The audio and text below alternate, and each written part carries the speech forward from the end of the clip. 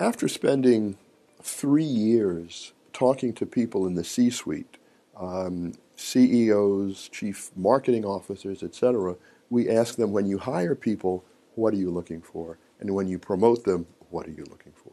And what they said was that, yes, we still need MBA people, and yes, we still need engineers, but there's this third set of skills that are currently being undersupplied by the market, by business schools, by engineering schools, and by communication schools.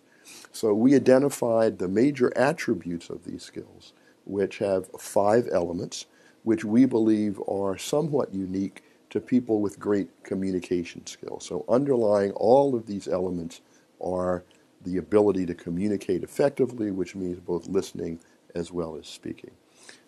What was great about having the conversation today with our colleagues at the Harvard Business School with the digital initiative is to hear their feedback and their reaction to the search for these softer skills.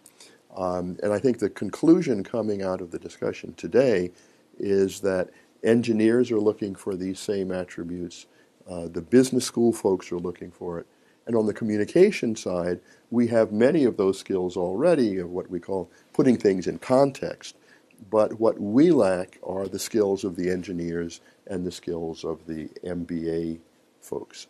So moving forward, we want to take these 5 attributes, which are critical for third space thinking, and begin to enrich them by finding ways to include what is studied typically by engineers and typically by MBA as well. So we create not just 1/3 of what is necessary for the modern corporation to be successful and to create innovation, but a fuller, more balanced approach that has the hard skills as well as the soft skills.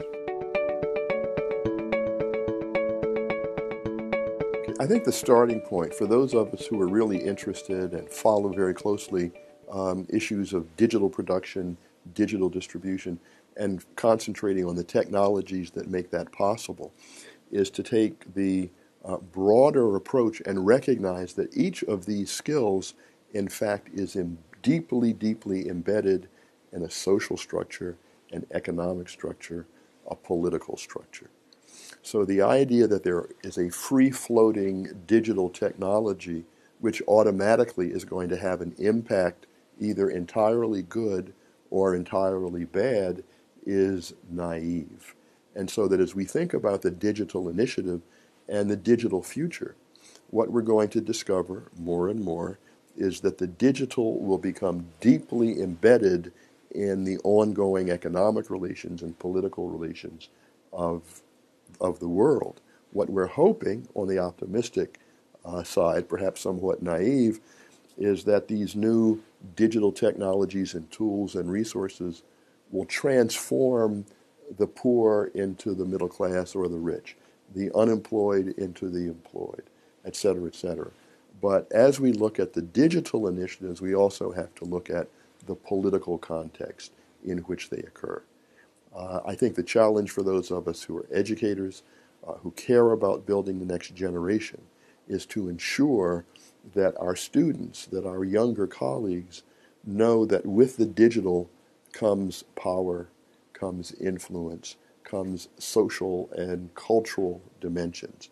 And those who will be most successful, I believe, including successful in changing the world for the better, will not rely upon the technology, digital or otherwise, to make those changes, but they will marry these powerful tools with a progressive social vision and political vision so that more people, in fact, can be brought in from the margins of society into the center of society and benefit from this digital transition.